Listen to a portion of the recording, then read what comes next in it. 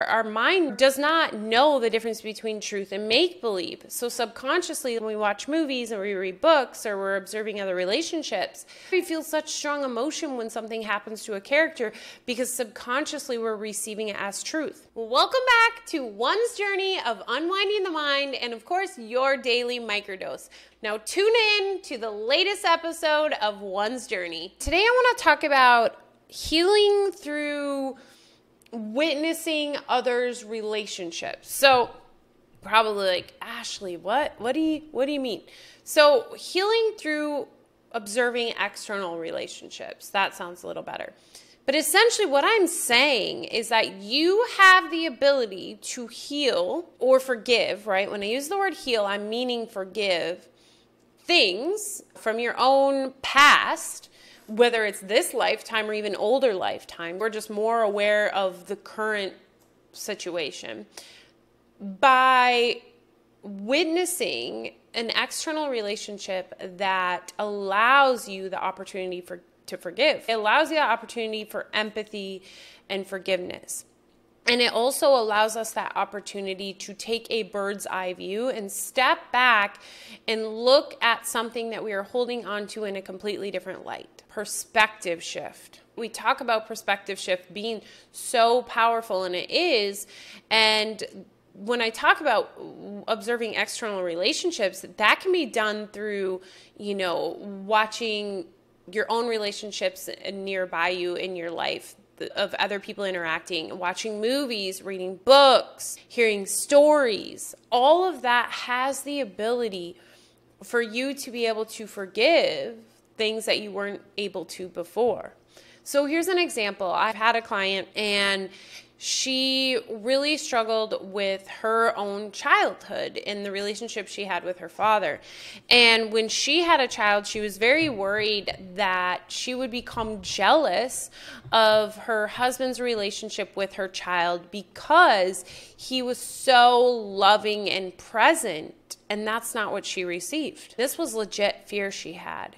But unbeknownst to her, she actually felt an even more immense love and understanding by witnessing this relationship. And what it actually did was sparked her to go back and forgive her father and begin that healing process as well.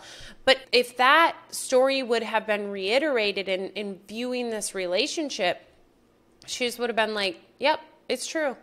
Right? Like, no father is a good father, because that is the narrative that was playing. But instead, she was able to observe that that's not true. And just because she didn't receive it, her witnessing her daughter receive it is healing her in the process. She's able to, that statement, live vicariously through her daughter. No, I do not mean to make your child be like an Olympian or things like that, live vicariously, but you have that ability to live vicariously through others as long as you're not placing weight on it and you're really coming from an open place of understanding that we are all one. That's what it really comes down to, is that we are all one. So her daughter receiving that and her subconscious knowing that we are all one, and her being open to receive it in that moment, right? Because sometimes we witness things and we're not open to receiving the healing they provide yet, and our highest self will hold on to it until later. But she was open to receiving what her highest self was able to do by witnessing this beautiful relationship.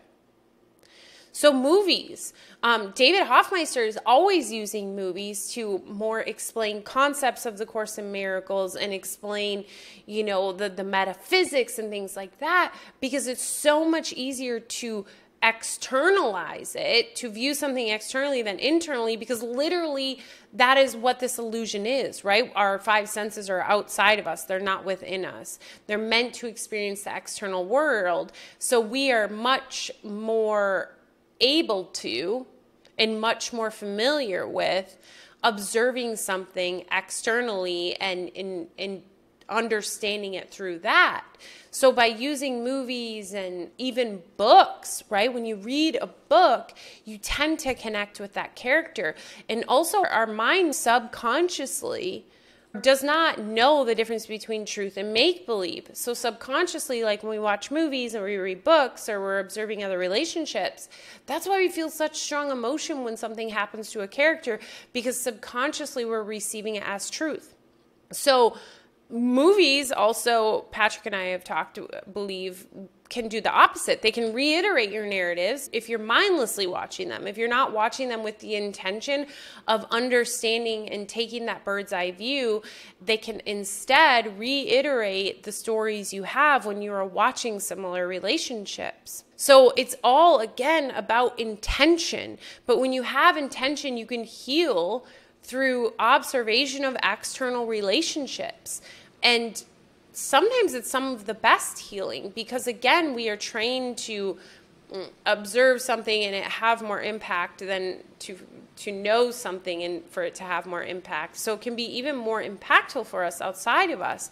So that means you truly can begin to heal yourself and forgive by the other relationships in your life, by intentionally watching movies and taking time to bring awareness to what they're bringing up within you and bring awareness to the bird's eye view that movie is providing you, so that you can begin to understand and unpack your own things that are holding you back. I know you're probably like, whoa, Ashley, that's a lot. But in fact, think of a relationship you've had before where you went into it with certain expectations, but you also allowed yourself to remain open, and you left with a completely different view of that person, of that relationship, whatever it may be. And that's a direct example of that again. That you went in there with the expectations of the old stories you carried, but because you remained open, they were able to change your story. So if you always think that men always cheat, right? That was literally a very strong narrative of mine, but men always cheat, and then your friend gets into a relationship and you're like, he's going to cheat on you, but you also remained open. He never cheats. They've been together 20 years, and now you're like, well, maybe all men don't cheat. Right? So observing your friend's relationship allowed you to begin to shift your narrative, and really you can only shift your narrative once forgiveness and weight has been released, because when you're open to multiple options, that means there is no weight on a specific option, that you are open to whatever may be, because it just is. As always, I hope this video was helpful. Please share. Has there been relationships that you've observed that have helped your own internal healing? I would love to hear. And again, relationships we observe also can contribute to our own hurt. That is a whole nother video, but if one is true, can't they both be true? They must be, right? Or neither is true. Ooh, so much love and light. And until next time, take care. Bye-bye.